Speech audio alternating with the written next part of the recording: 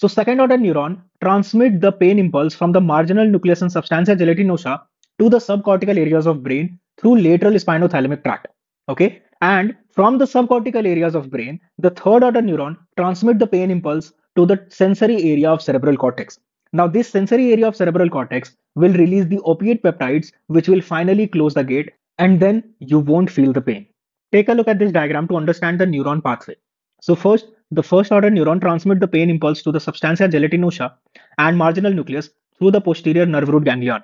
Okay, and this is where the neurotransmitters are released and it is inhibited by the touch receptor, by the collateral branch of touch receptor. Okay, now let's say that the pain intensity is very high. Then from the marginal nucleus and substantia gelatinosa, the pain impulse is transmitted to the subcortical areas of the brain through the second order neuron. All right, through the second order neuron, and then from there, from subcortical areas to the sensory cortex, the third order neuron transmits the pain impulse. And from the sensory cortex of the brain, opiate peptides are released, which finally closes the gate. So to sum up, when the neurotransmitters are released, that means the gate is open and then you feel the pain. And when the neurotransmitters are inhibited, either through the opiate peptide or through the collateral branch of touch fiber, the gate is closed. That means no pain sensation.